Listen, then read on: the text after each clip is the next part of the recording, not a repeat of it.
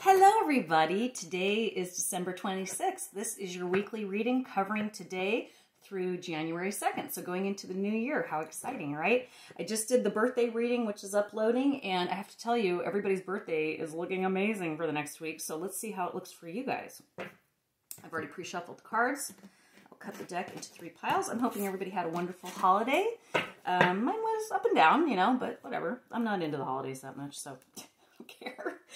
Anyway, let's go ahead and go forward with your weekly reading. All right, spirits, ancestors, guides, please give us a couple cards today for our weekly reading, or just one card would be just fine for us today. What do we got today? Okay, being stubborn. I'm just going to randomly pick a card then, if that's how spirit's going to be. All right, let's see what we got. Ah, what a great card. We got Wheel of Fortune. That means the wheel's going to spin and it's going to land in your favor no matter what. That's good. That means this week, if you're, any ventures you're doing are going to turn out well for you.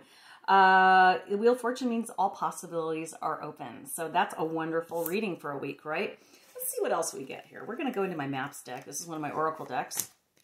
We got encouragement.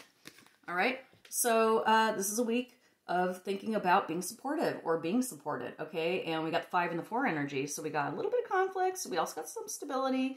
You add the 2 together, you get a 9, which is resolution. So what I have to say to you is anything that you're approaching, try to be as encouraging as possible, as positive as possible. Let's see what we get out of this other deck here. My vintage deck, we got dreams, okay? What did I say? Anything's possible. Dreams, let's encourage those dreams, everybody. Let's see what we get in our spirit animal deck, all right? Just kind of going random today, just for the hell of it. Why not?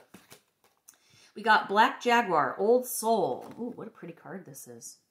It says, walk through life with confidence and grace. You have the power from beyond the world. Focus on what you really want. You can create your dreams. Dreams. Wheel of Fortune. Encouragement. Could it be any clearer? Well, we're going to find out. Let's pull from our moon phase deck, everybody, really quickly. We got have faith in your dreams.